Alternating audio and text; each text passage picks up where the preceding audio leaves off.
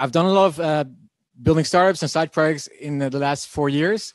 They're mostly bootstrapped, and bootstrap means that you build a business without any funding. So you don't go to San Francisco, you don't get like venture capital from like big, old, fat, rich, white guys. No offense.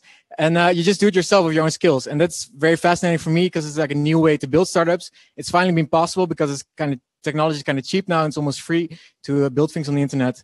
And it's also exciting because a lot of you guys here and girls and whatever, you guys want to build things. You might have a job now, a remote job, but you might want to have your own little side project that makes some money or that maybe becomes a real startup later. And so maybe that's relevant for you guys. So thanks for coming. Thanks for listening.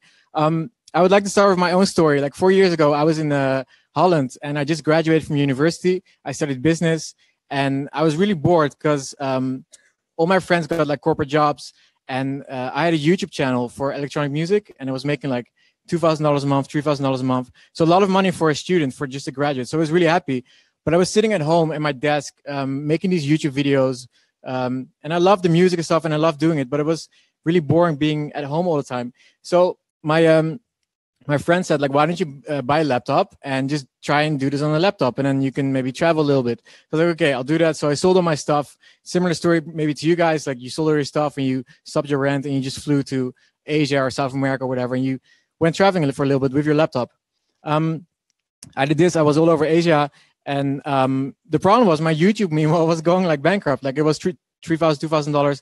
But then suddenly it was like $900 and then $700 and then $500. I was like, fuck, like I need to make some money or I'm not going to be able to pay this travel and just my rent and stuff. And also I was getting fucking depressed. Like I'd been nomading and then I came back home to my parents' house. I was sitting there in this cold, like Dutch winter, and I just wanted to die. And I got really big anxiety and depression and panic attacks for the first time in my life because my life was going fucking bad. So I needed to figure out something to do. So I knew, like my dad always says, if you're depressed, you need to like order like 1 cubic meter of sand and then get a shovel and just start shoveling one to the other. And then you do something and you get less depressed. So like, okay, I'll do it digitally. I'll just do 12 projects in 12 months. And I call it 12 startups for fun. You know, it wasn't really startups, but I'll just do it. And I started building these little projects. It took 1 month for each. And I had something to do. I had like focus, still wasn't making money, but whatever.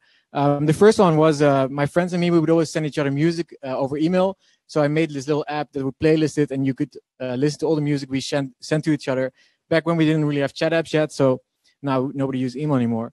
Anyway, this didn't make any money, but it was really fun and I launched it. I made animated GIF books or GIF book, however you want to pronounce it. So I got a supplier in Malaysia. He could print flip books and then I would send the animated GIFs to him, the frames, and people would order it. Everybody loved it, but the margin was literally like 2 or 3%. So it was hardly making any money. I think I was losing money after tax. It was total bullshit, but it was really fun. Then this was the first one that went really viral, was go fucking do it. So you could enter a goal. You could add a deadline. Like I want to quit smoking on 1 January 2018. You set a price and you enter your credit card details with Stripe. And on the day, on the deadline, your friend gets an email and it's like asked, hey, did Pieter really quit smoking on 1 January or not? And if the friend said no, your credit card would get charged with like $50, $100, and the money would go to me. And this was the first one that was finally like starting to make money. So I was going from like my YouTube crashing to like $200 a month. Suddenly I was making $500 a month again with this. So now I was up at about like $700 a month. So I could live again. So this was kind of nice. Still wasn't a lot of money, but okay. And then the press started getting involved. So my friend made this kind of funny picture of me, really pretentious, but whatever. It worked because the press started biting on this project of 12 startups in 12 months. And everybody started writing about it, like the next web, tech in Asia. And suddenly like thousands of people started emailing me and following me on Twitter and stuff. And like something was starting to happen. So I cracked this little marketing thing, like accidentally with this 12 startups thing. Meanwhile, I had to keep continuing building more products. So one product I built was a spreadsheet of cities. So I was in Chiang Mai and Bangkok and Singapore and Hong Kong and in Tokyo, whatever. But I wanted to like find places where the internet was good, where it was kind of like warm, like 26 degrees Celsius. And it wasn't super expensive to live because, you know, I had $700 a month. So I was like, okay, let's make a spreadsheet. And I published it on Twitter, but I forgot to, well, actually, the first time it leaked and I forgot to remove the edit thing. So actually people were started to edit it. And I was like, okay, I'll just share it on Twitter. And it went viral. And hundreds of people, maybe I think 1,000 of people started adding data to it. And then we had like 75 cities with all the cost of living and like fast internet and stuff and like all these nomad hotspots. So then I made it into a website. And I launched the website to Hacker News and went #1. I launched the product on went #1, and just started going viral. And it was kind of like 2014 August or something, like the time the new Nomad wave, I think, after 2007 started, and it was kind of with Nomad List as well. I grew Nomad List into this big fucking website with loads of data. Like it's 1,250 cities now, 250,000 data points. It's all crowdsourced, and it makes money. It makes like $15,000 to $25,000 a month in like membership fees and stuff. So that's a far reach from the $700 I was living on. And but this took obviously years to build. But at least this one actually stuck. One of those projects stuck, which is kind of the philosophy that I do now. It's like shotgun, just shoot a lot of projects and see which sticks. I bootstrapped Remote OK from Nomad List Success. It's like a remote job website, which is now also since December the #1 remote job site in the world, with almost a million monthly visits. So that's really cool. And it makes about $10,000 a month. I also made hood maps recently. This is Canggu. So it's a map where everybody can crowdsource, like tag, kind of like Wikipedia, tag things they think about a place. They can color it based on like if it's hipster or rich, or so you kind of know where to go in a city. So this is Canggu. So we're at the Nomad Mecca. Deus is hipster Mecca. And the ocean is full of hot surfer boys and girls. So anyway, while building all these products, there was one kind of framework and pattern that kept happening, which was like, you have an idea, or I would have a problem and make it into an idea. I would build it, I would launch it, I would grow it, and then I would monetize it to make money from it. And then if I got really annoyed with working on it, I would automate it with like robots. So today I want to tell you about all these processes. And importantly, there's no VCs involved, no venture capital, just self-funded. So let's start with idea.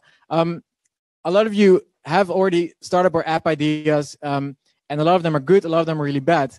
And I think the bad ones are pretty much bad because they're not focused on a problem. Like I hear constantly like, oh, let's make another food delivery app or another like fashion clothes delivery app or whatever. But they're not really problems that you want to solve. So my thing is like, I try to look at my own life and what I'm really annoyed with, what is like in my daily life, something I can work on, or something like information that's missing or whatever. Like with Nomad List, I wanted to know new cities where I could go. With Hood Maps, I was like lost in these tourist centers of big cities. I was like, fuck, I want to see the real city. So I built Hood Maps, for example. So I was always trying to find like problems and then to solve. And I think that's the way to do. And the reason that's cool, because when you have a problem you solve, you're the expert at your own problem. So this is an expert. And it's a competitive advantage because you, like, let's say you're a gardener, you know very well about the problems that gardeners have about flowers and plants and stuff, and nobody else knows that, or only other gardeners. So you have a little niche there. That's competitive. That's good. The problem is we're all very similar.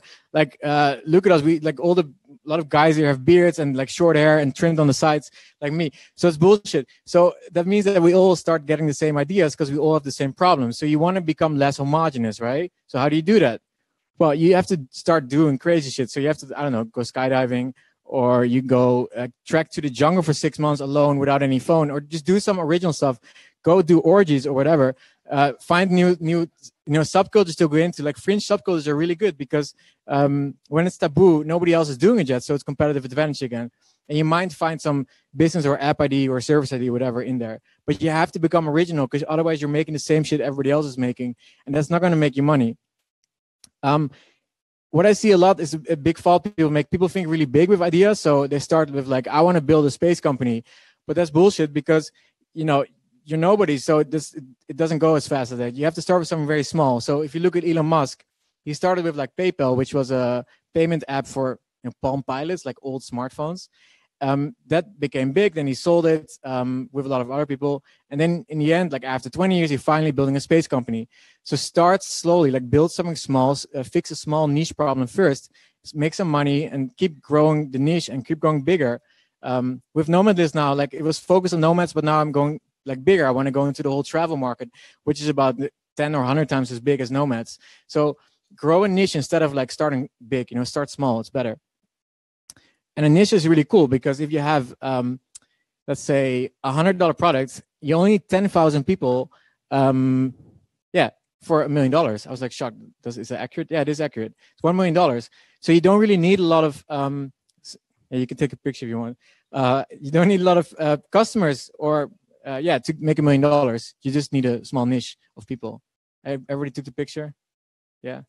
Nice. Flash is definitely going to help. Okay. So you can also make an idea list. This is what I did too. Like every time I have an idea, I write it in a concepts list. This is all bullshit ideas, but whatever. And I see like which ones are promising, which keep coming back to me, and then I might start building them.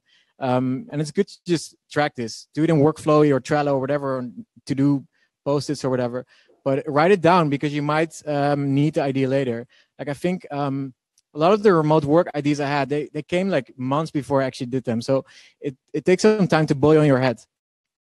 Also, I would definitely super advise, and this is very contradictory advice from what most people say, do it yourself. Like, don't work with other people. You don't need a business, you don't need a technical co-founder if you're a business person. Just learn the code. Just do it yourself and learn to design or whatever. Do the basics yourself because it will save you so much time. And groupthink. Groupthink is very dangerous.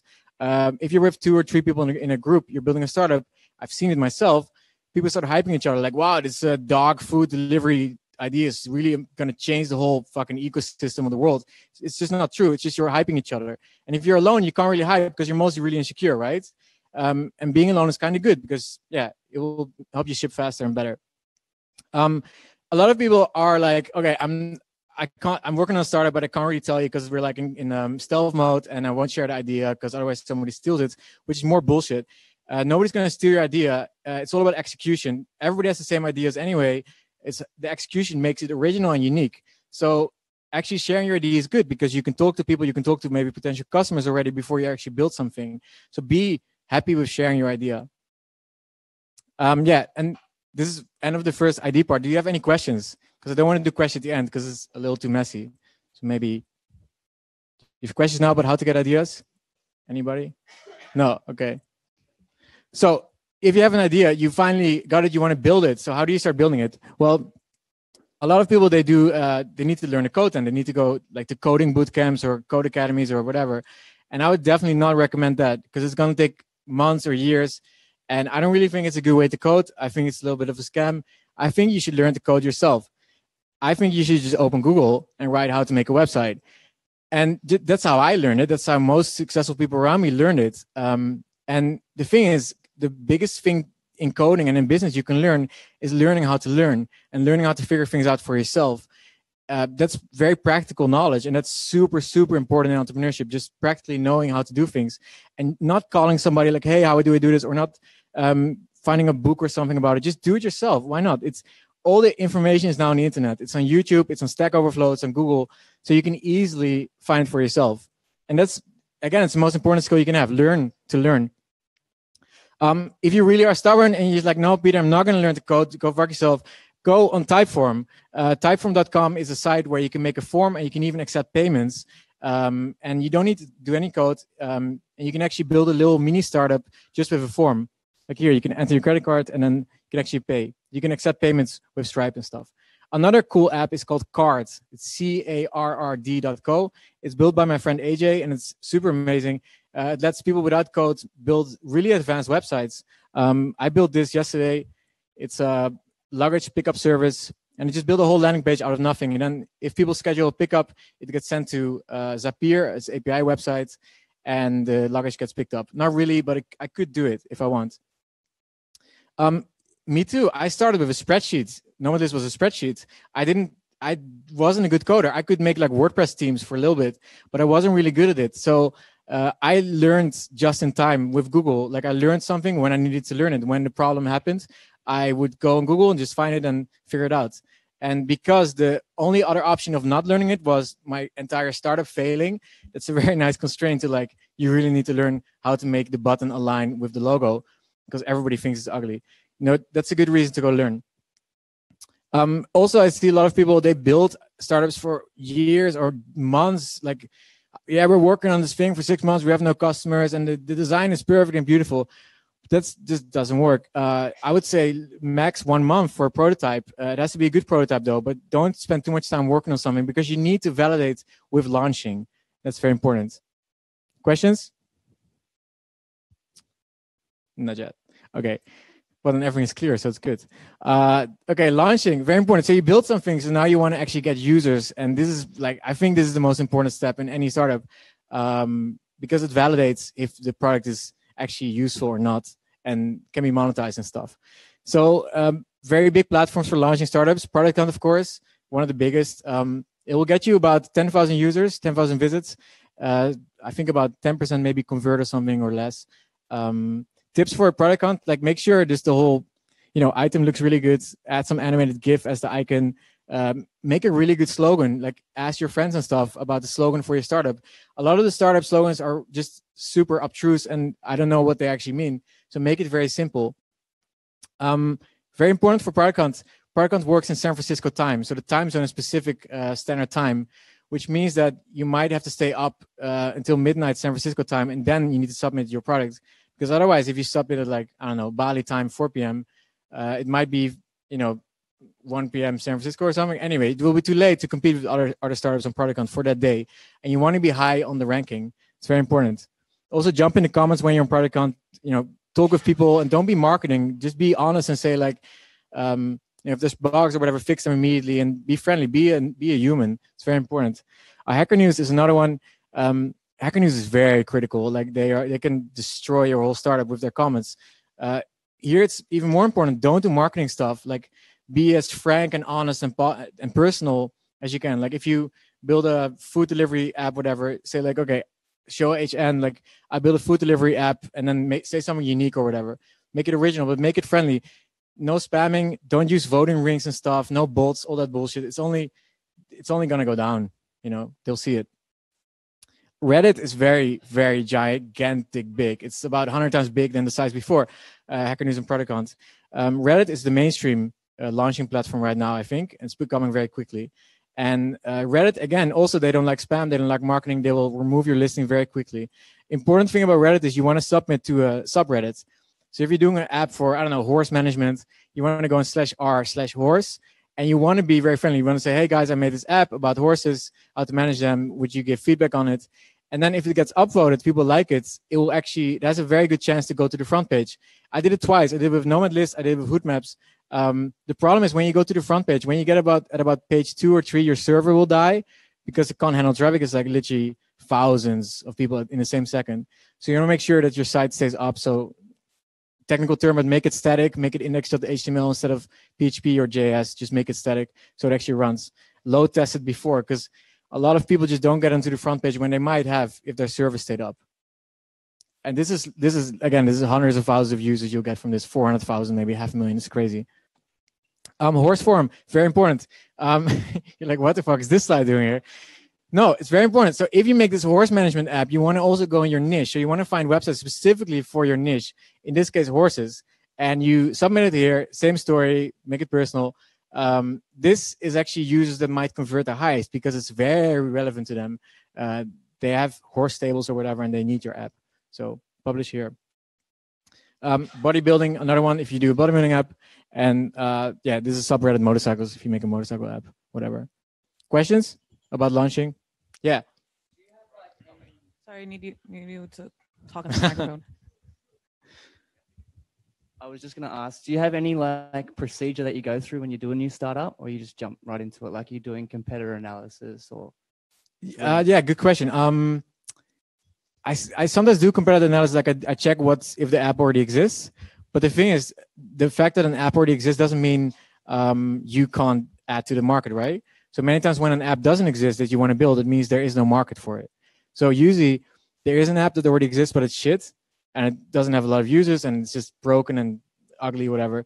So you can just make a better one.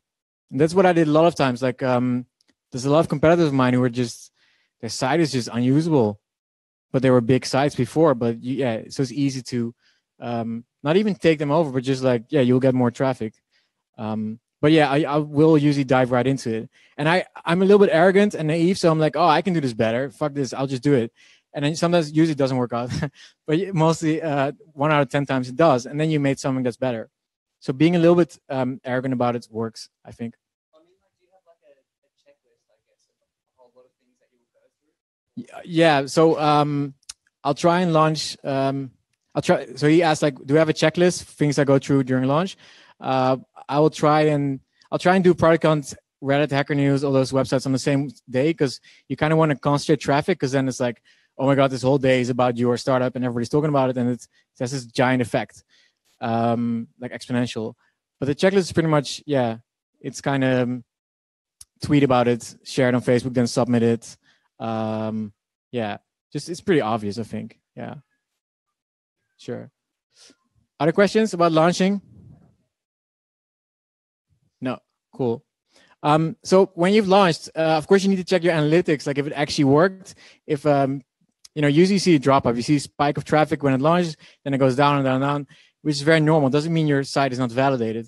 But if within a week, like literally everybody's gone, then you might think that maybe it's not successful. So you want to try, maybe then stop, but whatever. You want to try and grow. If actually the traffic is still there, you want to try and grow it. And what I really hate these days, and it's also with events at Dojo, is there's a lot of talk about non-organic growth. And I think this doesn't work. There's a lot of talk about like Instagram bots. I tried them too last week, didn't work. There's Twitter follow, unfollow bots, like bots, spamming, buying email lists, all this fucking dodgy, shady, gray stuff or black hat stuff. And I hate it so much that every time in Dojo, like I think every week I'll be in some heavy discussion or at some coffee shop with somebody, like what you're doing is not good, don't do it. But I don't want to be a moral knight, so I should shut up as well. But the thing is, this is how non-organic growth looks. It's a very ugly cow. It's not good. And look how beautiful the next cow looks. Look. Oh, this is organic growth, which means, people actually really like your website. They're not there because of bots or ads as well. Ads are ethical, but I don't like ads. Like, who of us has ad blockers? See, so why do we have ad blockers, but we're still buying ads at Facebook and Google? It's kind of morally ridiculous. I don't believe in that ads will be the future. So also ads, they give you like, let's say they give you a spike of 10,000 users and signups, but when you stop buying these ads, usually it slowly just fades out. And I see it a lot with venture capital-based startups. And I think venture capital-based startups are a lot like this because it's all fake growth. It's all bot growth or paid traffic. And I don't really think it works. It stops working when the money stops, right? Then the users just fall off. And then you didn't actually build something useful. Organic growth is much cooler because it's much more hard to get. But when you get it, it means you validated the product you built. So you actually have people using it and actually people loving it. And if you don't get traffic, it means your product's just not good enough. So it's the ultimate test of like, is my product good or not? Should I tweak it? Should I build another product, a new thing, whatever, to have organic? And if you have all this paid traffic in there, like, okay, it's kind of hard to see if people actually really like your product or if it's just paid and, traffic. Very important what I do to kind of get this growing. I want to build with my users. So every site or every app I have has this little feedback box.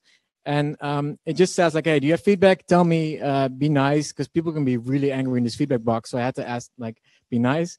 And now they're really nice suddenly. So it actually worked. If there's bugs like this, like the images are not loading, you can write like, hey, your images are broken. But also there's a lot of feature requests. Like every week I'll add a feature or I'll change a feature because somebody just says it's wrong. Like this week, I think I moved the search box on Nomad List to the right because somebody said it looked ugly. So yeah, and then they're happy and they're involved in the process. So building, I think it's called like co-creating, like building with users is amazing because they become like, what is it called?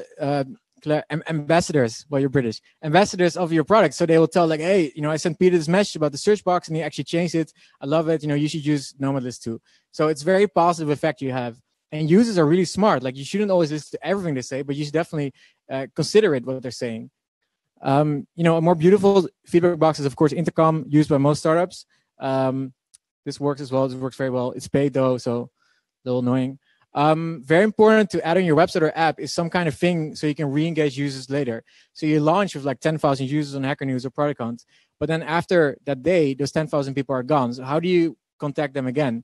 So you want to re-engage. So capture their email with, I don't know, something like this. Send me a message when you have special food discounts in my area, whatever.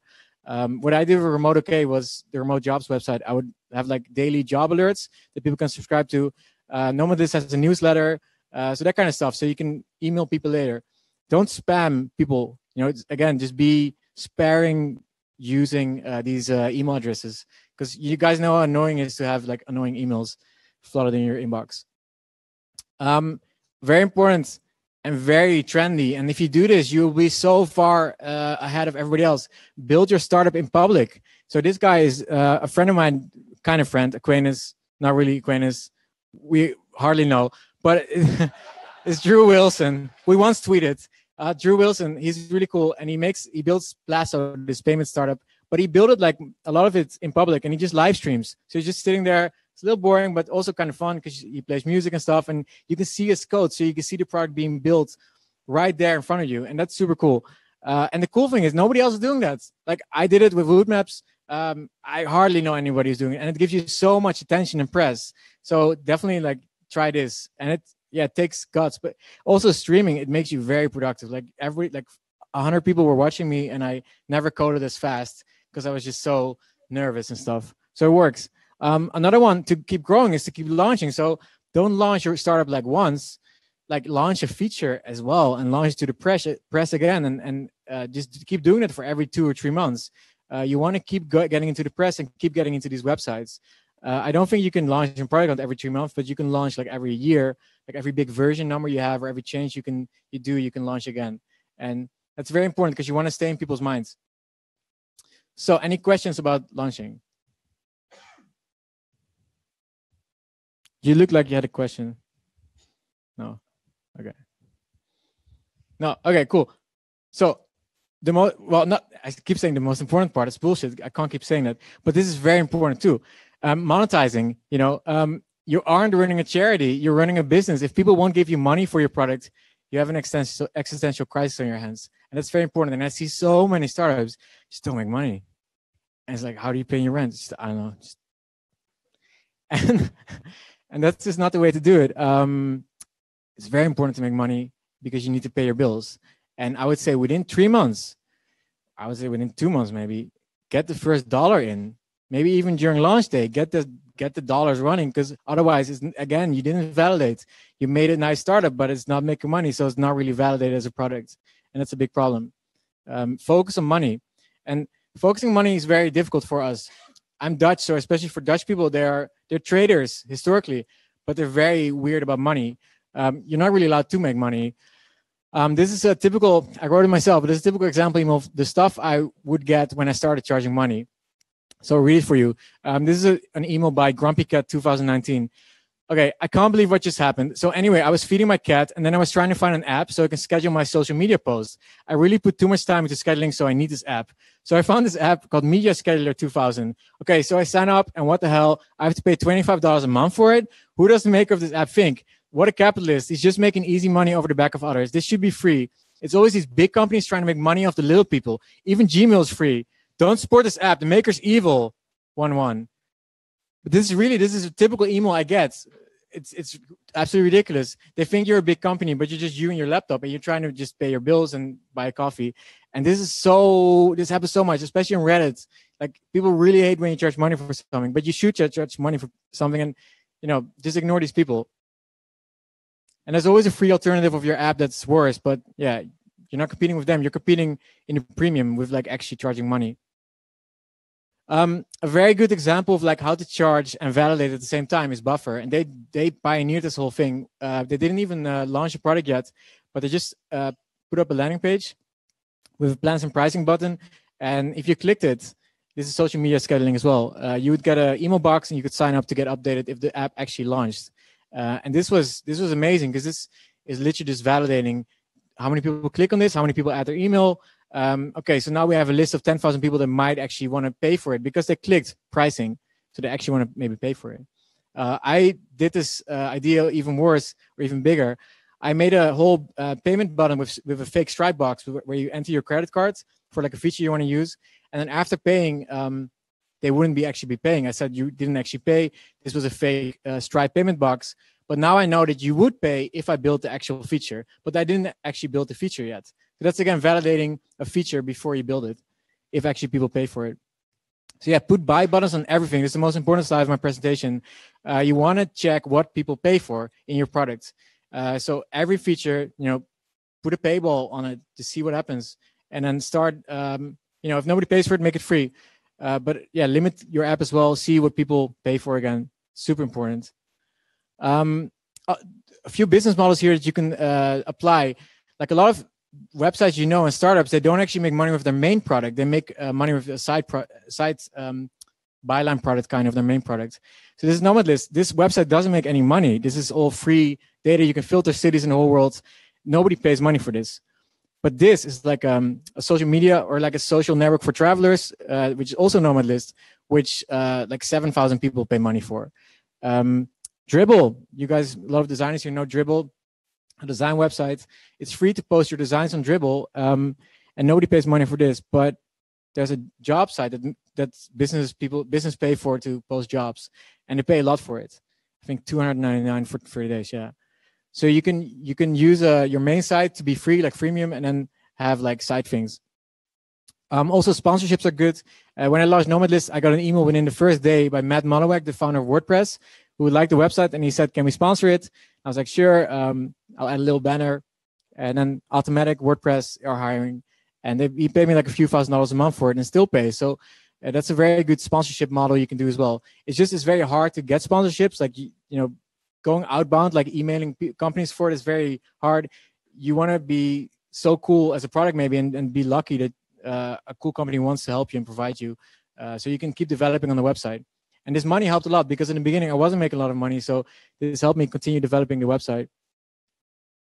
A more cool modern model that you might know is Patreon, where you just simply ask your users to pay money, not even for a specific feature, but just for supporting you as a maker. And I just saw this week on Twitter a guy called Cinder Soras who does a lot of open source development. And he just asked like, "Hey, do you want to give me money for my open source work the last few years? I've been working for free." And I think he got like a few $1,000s. This is my friend abroad in Japan, a Japanese YouTuber, British guy in Japan, and he makes $3,000 a month from 800 people paying him a few dollars a month. And it's actually a sustainable model to make money these days. And why not? Overcast, a podcast app for iOS, does the same thing. They don't have premium features anymore. They just have a patron part where you can literally just say, "Okay, I'll pay $12 because I love the app," and you don't even get anything. You're a supporter. And I think like 400 people a day or something, they're patrons. So it's a lot of money. Very important about monetization. I see a lot of people, I did the same thing. I see a lot of people charge like $50 once to unlock a feature or use your product, but it's not recurring revenue. And recurring revenue is quite important because, as you can see on this chart, if you have a single payment of $75, and the company, you can't see it, but it says sales growth by 25% a year, which is like kind of okay growth. In year one, you make $75,000 on both. In year 5, when you have a single payment by a user, you make $183,000. And with a subscription, you make almost $2 million a year, because subscriptions keep going and they keep growing with more and more subscriptions. So it's like exponential kind of growth. And it's a lot of money. And of course, you'll have churn too. You'll have people canceling their subscriptions, but still, in the end, it's kind of positive. Only thing is, subscriptions are annoying for users. Like, I hate getting another bill of some service I signed up like a few years ago. And like, fuck, I was still paying for that. I don't even use it. That might be annoying. Any questions about growing? No, cool. Okay, so this is also a really cool part.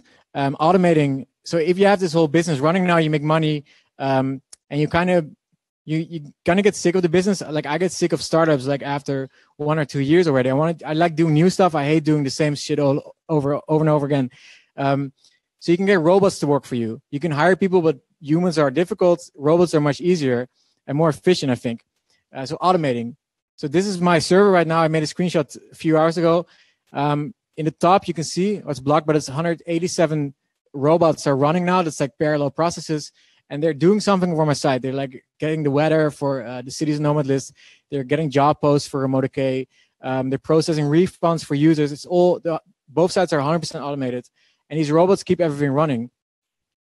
This is my scheduled cron jobs, which means it's like tech lingo for just like scheduled programs, these robots. All these things are things that, I need to do hourly or daily or weekly. This is my whole business, is all these lines. This is all the robots running everything. And for me, it's really cool. It just looks really cool that I have this server somewhere in San Francisco and it just does all the stuff.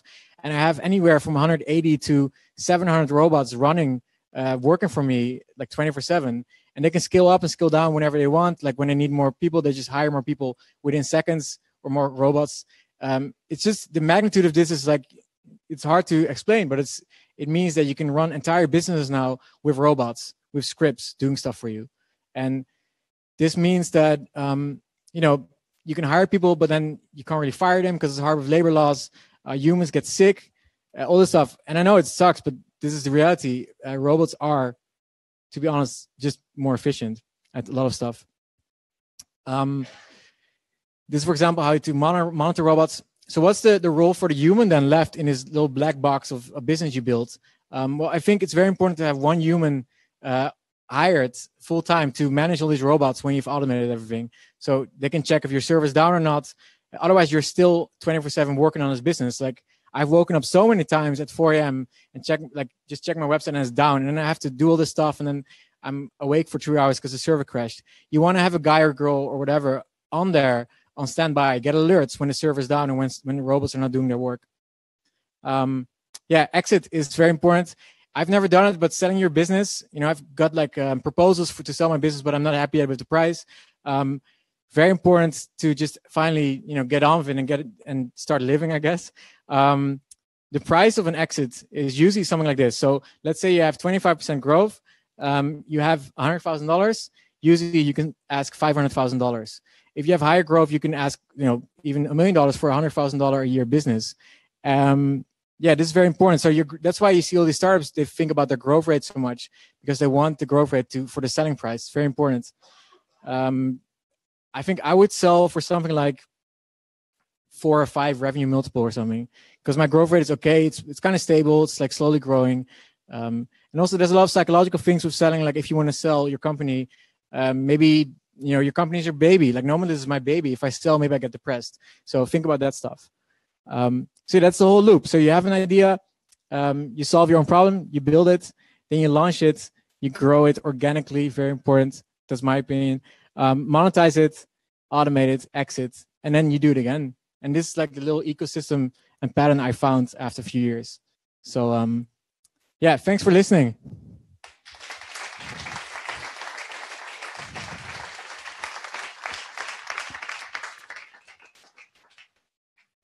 So do you have any questions now?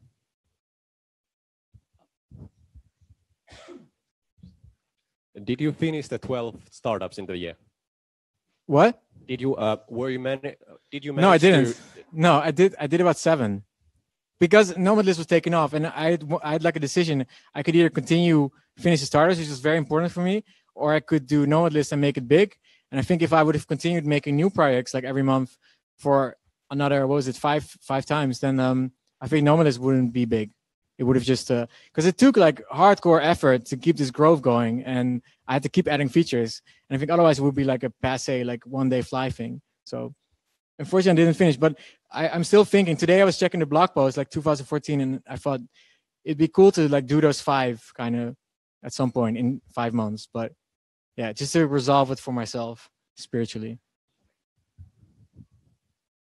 How do you deal with all the like legal stuff? Where do you set your companies up and taxes and how do you deal with all that? Like when you're setting up loads of new companies all the time as well. Yeah, good question. Yeah. So what you can do, you can have like one company, like a holding company, and actually everything you do is just a project. So it's called a startup, it's called a business, but you can just do it in-house, and you can even spin things off.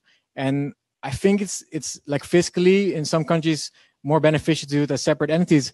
But in case of Holland, like it's really annoying to start an LLC or a BV, we call it. It costs like $5,000 at least in bookkeeping fees.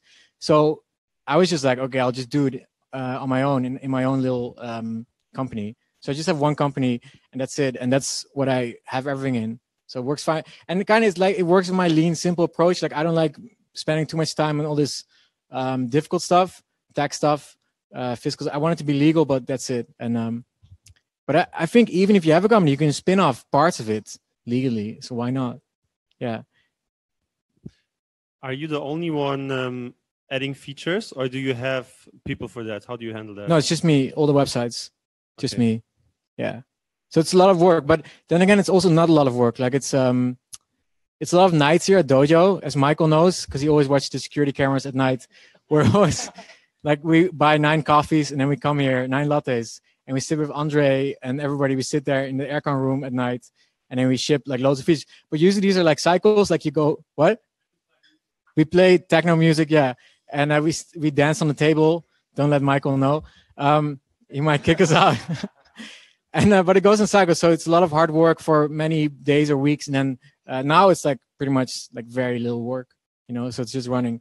But yeah, I think you can keep things running for very long, but then it slowly will get dusty merely because the time changes. Like people will want different design, there's different trends, right? Or different, I don't know, even travel trends. So you want to slowly then maybe change the website. But my idea now for 2018 was to kind of keep it running and like live a little bit more and relax a little bit more, because this like last 4 years was like a whirlwind of like hardcore working, traveling and doing all this stuff. And yeah, it's very intense if you do everything yourself, like press stuff, like people attack you in the press, like New York Times articles. It's always, yeah, weird shit, but it's very intense. So maybe relax more. Yeah, man. Hey, over the years, what do you think top like 3 mistakes that you've done that could have avoided? Top 3.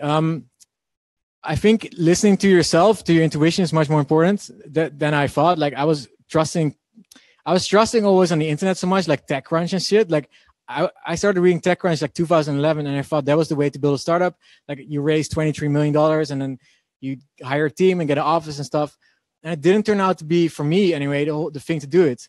And every time that, like, I'm really stubborn, but every time I think something is the way to do it, it turns out to be the way to do it for me, just because I force it kind of.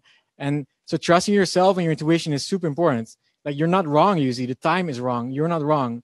Like a lot of people here, we're nomads, and this is like a very early adopter scene. So you're an early adopter. So it means I think you know things a little bit better than the common people, or that sounds really bad, like normal people, normies. But it means that like if you would never trust yourself, you wouldn't even be here. So you want to trust yourself. Very, very important. That's the most important thing. Other mistakes. Yeah, just be nicer. Like be nice on the internet. It's very like Twitter is a hellhole. Like I know a lot of you people are not on Twitter. I'm on Twitter a lot. The tech scene is on Twitter. There's so many haters, especially when things are going well. Like first nobody knows you, and then things are going well, and then people just start hating on you for no reason. So don't engage with haters. Ignore them. They're just angry. And I don't know, third mistake. I don't know. Any else question?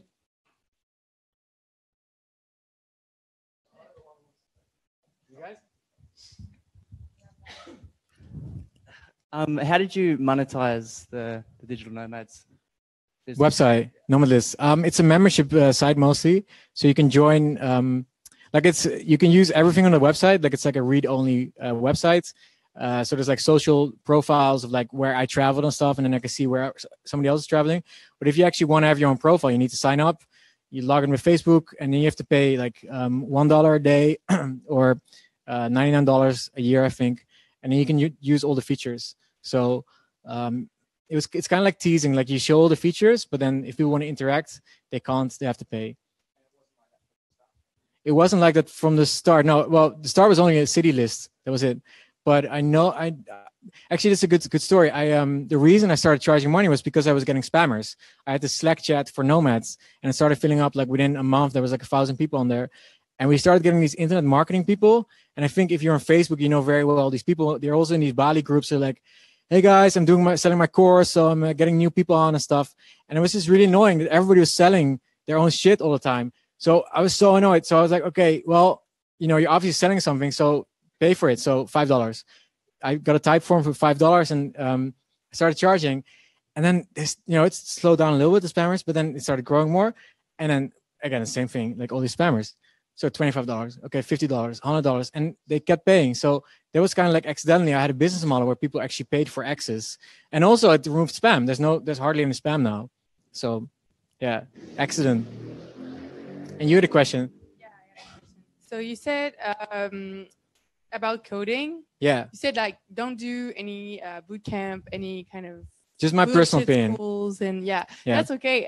But what would you recommend to start learning? Like Google. What, you do PHP? No, but the language. I don't think it matters. You don't think it matters? You just like go with, like for someone that don't know anything, like you just go on Google and you search, I want to do an app, and then you have to. I mean, I use PHP and JavaScript and CSS, all plain vanilla. But I don't think it matters. I think all these JavaScript frameworks are very difficult and obtruse and bullshit. But theoretically, you should just Google and then figure it out for yourself. Even which language you should figure out for yourself, because figuring out for yourself is the main skill you need. Yeah. Right. That's the point. Yeah, definitely. So, and so once you figure it out by yourself, yeah, like if there are some boot camps available that are faster, obviously. How many times? It's not faster. So you took like less than 2 months or 3 months to learn? Like, no, I could do like basic WordPress PHP stuff. Yeah. And then, you know, I could make a table of cities. So I did that. So I copied the stuff from the Google Sheet to a table. Then I had Nomad List and I launched it. And then I was like, okay, how do I make the city pop up open with more data? So I was like, okay, how to hide stuff on web page, and enter. Fuck, this is bullshit. jQuery, what the fuck? Okay, jQuery, it doesn't work. And days of this pain, this suffering, and the suffering is essential to like getting anywhere in life, as you know, in any skill. So yeah, just Google any little question, because if you see coders here, I would suggest go in Dojo on a day and look around for like real developers, see what they're actually doing. They're like half the time in this coding screen, like black with like colors. Half the time they're like Googling everything. Like every day, I don't know what to do with this fucking code, and I have to Google it. And then I'm on Stack Overflow. I'm like, oh, this looks horrible. Just copy paste. Okay, wow, it works. This is amazing. And that's literally like my day. But then if you don't understand why it works, no, it doesn't matter. Okay. I think the coders here have the code they don't understand. I didn't understand most. So I'm not joking. I'm serious. Like it's okay. Like really like it just Google. Yeah. Oh, nice. Yeah. Yeah. Yeah. Yeah. It's weird. I don't know. I'm just saying my opinion, my perspective. Like your my list may vary. Maybe there's different styles. I don't know. I don't think there's different styles, to be honest, but it's my opinion. But do you have more questions? When you did the fake Stripe checkout stuff, did you get any negative feedback to that when you fake the features and you fake the payments? No, I don't think so. I didn't use Stripe logo, just like a payment box. But it was definitely like a little bit brutal, like crazy thing to do. But I didn't save any credit card data, so it's I was like, sorry, I wrote that. I said, I didn't save your credit card data. This is bullshit. This is just a test if you actually would pay for the feature. And what did people respond to that? Nothing. I just got their email. I don't know what I respond. Like, yeah, just got their email. Then I sent them an email and then they paid for the real feature. So, yeah. Any more questions? Don't be shy, because otherwise I become really shy. Yeah, you? Have you ever made something and then had this feeling that it's crap? And yeah, every day. Before and after, still. So there's a guy here, Pieter Suska. He like this week he was whining about Nomad List being the most ugly website he's ever seen, and I got so triggered. I just started overheating in the coffee shop. Like, wow, why is it so hot here? It's like, God damn it. And then he helped me align everything properly, like a designer. And now he's like, yeah, it looks good. So yeah, it's always, that's art, like I think it's very similar to art. It's never, the moment you made it, you hate it. So true, absolutely. Has happened to me lots of times. Yeah, it's absolutely normal. You can just keep making new stuff. That's what artists do, just ship more startups. And yeah. But the thing is, when it makes money, it's kind of like, it's like, oh, it's a really horrible website, but it makes money. So some idiots might like it, you might think that. Not really, but kind of, yeah. But you're always further than your audience, right? Like everything I'm telling now, like maybe I hardly don't even believe in it anymore. It's just you're always ahead because you're the maker.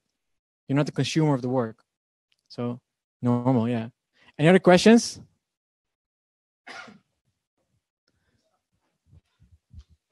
When you're doing big launches like on Product Hunt or Reddit and you see this huge spike of new users, how do you know, especially when you get a big drop off afterwards, how do you know at what point to stop working on the website, or like what data do you look at since you've built a lot of these, you've launched a lot of startups?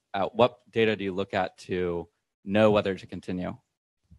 I think it's kind of like a feeling now. So like you want like daily people kind of to come back. Like, I don't know how much, it's kind of hard to say, right? But a good thing to track is like press mentions. So what I have a Google bookmark where it's like past 24 hours or past week, and I have like in quotation marks the name of my products, like Hood Maps or Nomad List or whatever. You can do Nomad List in quotation marks or Hood Maps in quotation marks last 24 hours. And I have it as a bookmark, so sometimes I click and I'm like, okay, what are people talking? Are they talking about my app or are they not? Like, what's happening? And tracking that and seeing nobody talk about your app at all after it was on product hunts, yeah, that might be a little difficult, that might mean that it's not important.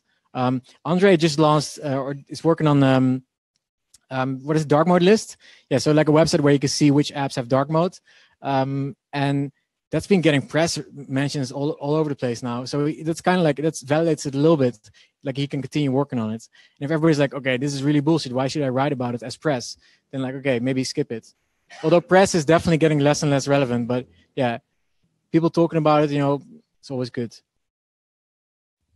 Thanks. And it's about how far do you want to continue with it, Like, is it just like a gimmick app or is it a real app you really believe in? Then you might want to, give it a few more weeks, but I would not give it a few more months. Like that's very risky. You're wasting your time.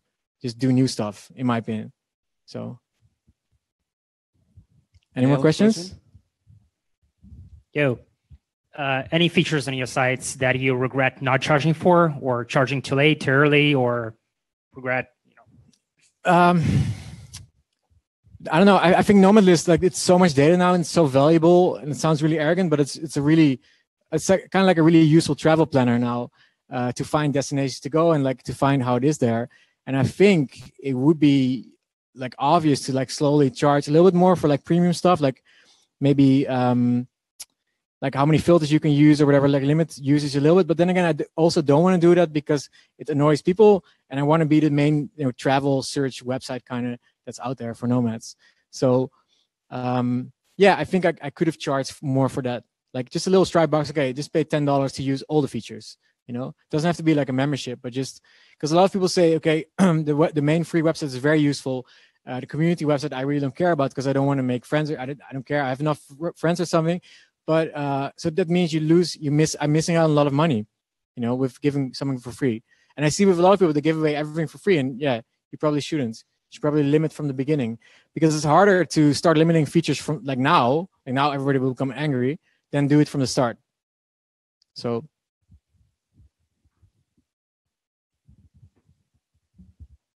So let's say that maybe you have some other kind of business, some other product or something else, and you want something like Product Hunt, and there's nothing for it, but essentially you want to validate your idea. How would you go about doing that, or what would be kind of a structure that you would have, or advise somebody else? Say they have a product, say they're shipping some kind of thing on somewhere else. What would you do or tell them to do? I don't completely understand. So you have a product that doesn't fit Product Hunt? Yeah. Or? So part of your success, the great deal, as I understand it, is that have this community where you can easily go and you can validate your product. You take Nomad List to Product Hunt, everybody likes it. Yeah. What would you suggest? Say, for example, if there wasn't a Product Hunt for that. Yeah, like I said, I think you need to go to your like horse forum, your niche forums or niche websites. Reddit has a lot of niches, subreddits with niches. You can do a very physical thing. Like there's a guy called Patrick McKenzie, Patio11, who's a big inspiration of me.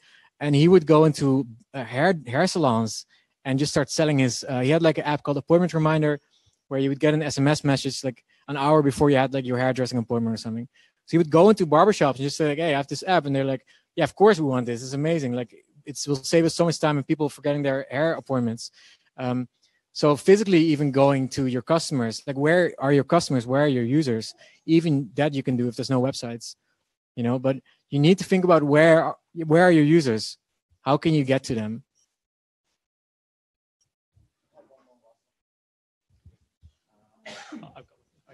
Have you ever come up with, are all your ideas original, or have you ever looked at a website and thought, or an idea and thought, this is garbage, I can do it better? And then executed on it. It's mostly, again, it's like I've tried to solve problems always. So I would find websites that solve my problems, but partly, like Nomad List is a lot of like cost of living data. Like there's Numbeo, there's Expetistan, which are now my competitors.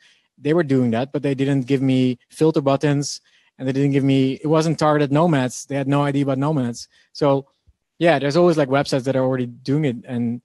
But I think you have to fundamentally think about your problem. Like go from first principles, like what's your problem that you want to solve here? And that's going to make the whole journey easier. Do you not ever think like that you've expanded so much that investing in PPC or getting a team or a social media manager, then you could grow a lot more? Whereas if you just stay as one person, other businesses might overtake you? So I had a social media manager a little bit who like she buffered tweets and Facebook posts and stuff. And it was okay. It was very nice work, but I think it's a very weird time now where actually everybody's doing all this social media posting stuff and I think we're very tired of content and stuff. And I think a lot of people just want an app that just does something specifically, like functionally. Like for example, no one is like, where do I go now? Filters, okay, there I go, you know. And a lot of solutions for problems are apps or they're software things that you can that are hard to make, but you can automate. And a lot of I see less and less perspective and future and stuff that's human, which sounds fucking like autistic, but it's kind of like how it is. Like the future is robotic and automation. And yeah, and I think it's easier to make money like that with just software, and anything that involves a ring of humans around it is hard. I think actually it's harder to scale, but I don't completely know the right answer, but I think it's hard to scale. Yeah. Because software just scales, like literally, like I have like maybe 40 people on my website generally at this moment. If it's on Reddit, I'll have 4,000 and nothing changes, you know, and I don't need to hire people. And to me, that's amazing. Pieter, that's the idea that we're moving towards the useless revolution, where everyone becomes useless. I think so. I think that's, not even a joke. It's serious. Like basic income, like free money for everybody. And, because again, like it sounds so fucked up, but I'm annoying too as a human. Like sometimes like most of the times I don't even want to work. I need to drink 2 lattes to even get some codes on the paper. And this robot just runs and it doesn't sleep. So I think definitely, don't be scared of it, but embrace it. Like start coding. Very important to code. Sorry, again, it's so important. If you're not coding, you're gonna be unemployed. Maybe, probably, yes. So thank you for listening, and thank you for coming. And if you have questions after like private one-on-one, we can also talk here. So yeah, thanks so much, guys. Thank you for the level.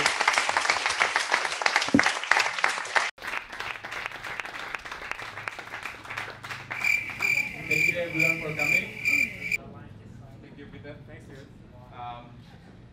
For everyone, maybe you can help out give 5 stars to Dojo. Thank you so much.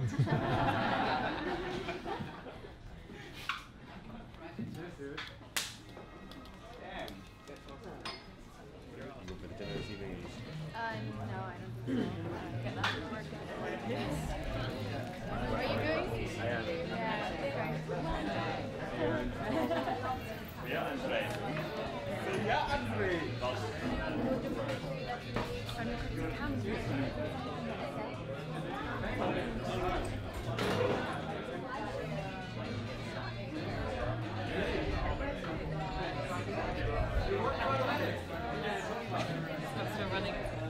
Oh no! He's still running. Oh, he's still running.